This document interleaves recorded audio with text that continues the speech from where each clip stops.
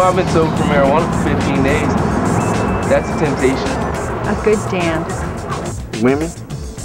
You know, just doing something different, you know, I mean. Out of the ordinary. Chocolate peanut butter M&M's probably. Say alcohol for me, probably. Friends definitely tempt me by taking me to situations where it's really hard for me to say no.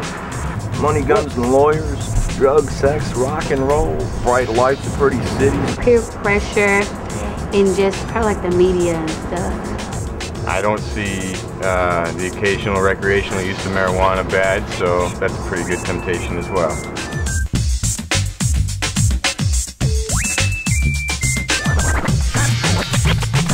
If it's not too bizarre, I mean, it feels kind of good.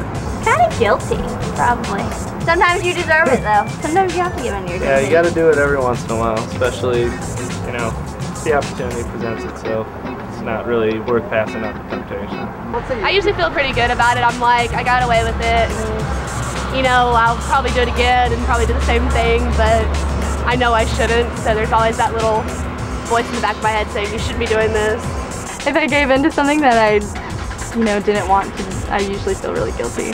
And I just say, no, self, don't do that again. If I had fun and everything else was good and I wasn't wasting any time or anything, I feel good about it.